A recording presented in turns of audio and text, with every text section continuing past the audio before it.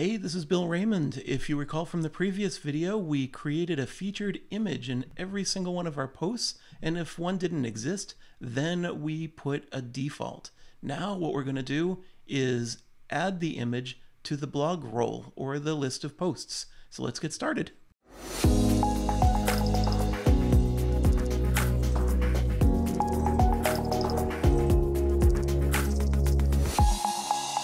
Okay, just as a reminder, this repo is available for you to use, and you can download that from GitHub. Go to the YouTube descriptions if you need that information.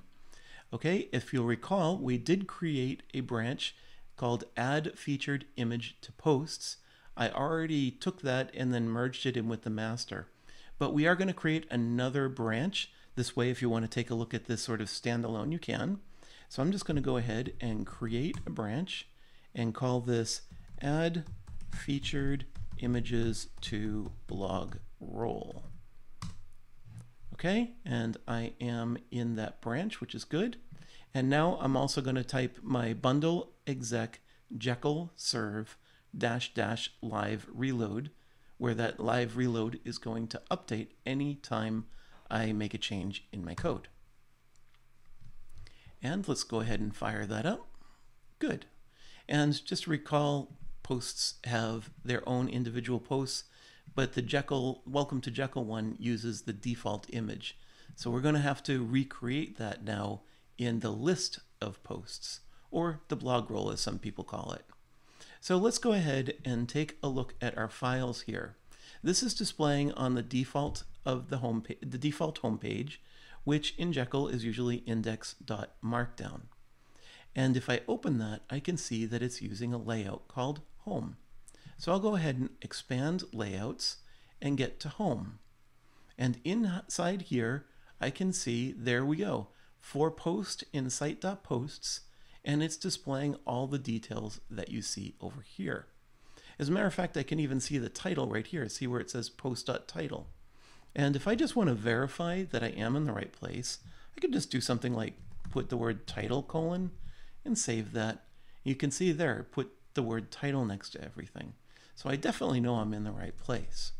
So what I'm going to do is add my image for each one of the blog posts up here, on the page. So let's go ahead and do that right now. So I'm going to do an image, and I'm going to give that a class of blog roll image. Blog roll image. There we go. And in the source, we're just going to say post.image. In our double squigglies with the 2 dashes in there. Now we'll type post.image. Now remember when we were setting up the pages, it was page.image, but now we're going for post and site.post. So we have to go post.image. It's the same exact thing, but we're just using a different collection. So I'll just go ahead and save this. And you'll notice that it's not displaying. Remember that on your computer, it might work just great locally, but anytime you're hosting, you're going to want to do this pipe, which is shift / and then type relative _ URL and save that. There. Now we have all of the images displaying for each one of these posts. The only one, of course, that's not displaying is the Welcome to Jekyll one.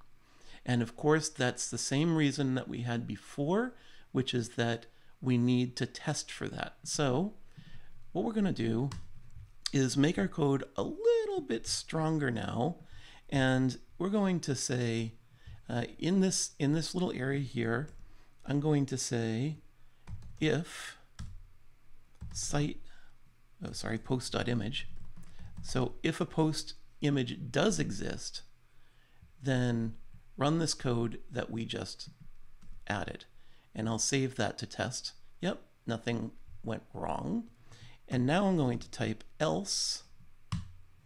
And inside of there, I'm going to bring down the same code. Whoop. I'm going to copy that. Oops. Copy that code and bring it down. All right, so we have the image that's going to display if there is a post image, and if there isn't, then we're going to have to display the default.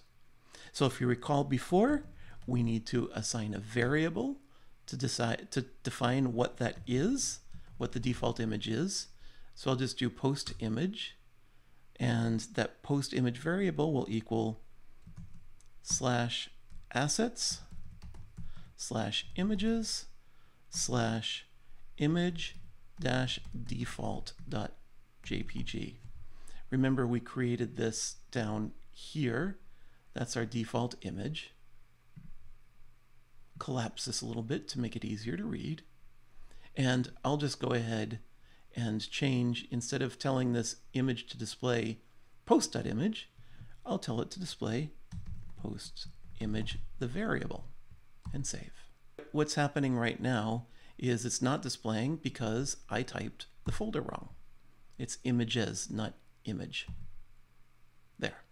And now we have the image displaying for every one of our posts. Cool. Well, this doesn't look too good right now because these images are so large.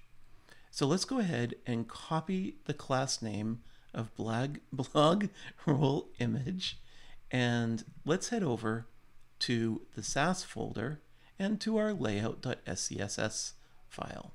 As you recall, we added this little bit of code here at the bottom, so I'm just going to add another bit of code, and I'll type blog-role-image, and that's our image, okay? And the first thing we'll do is this. We'll just say the width is 75 pixels.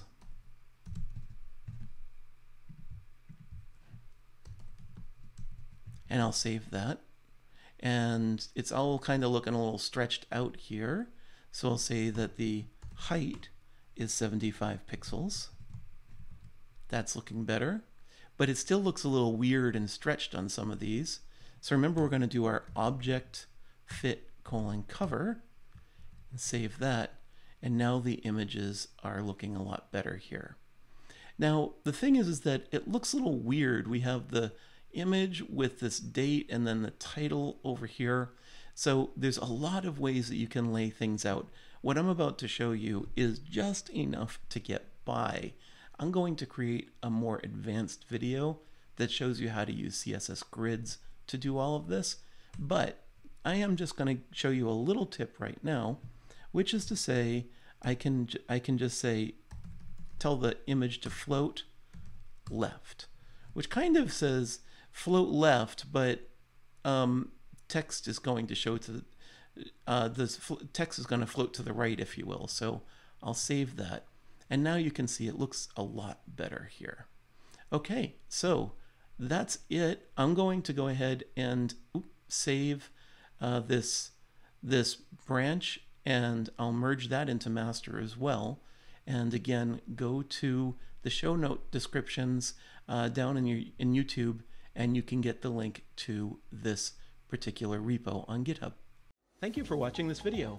If you want more like this, please like, comment, and click the bell to support my channel.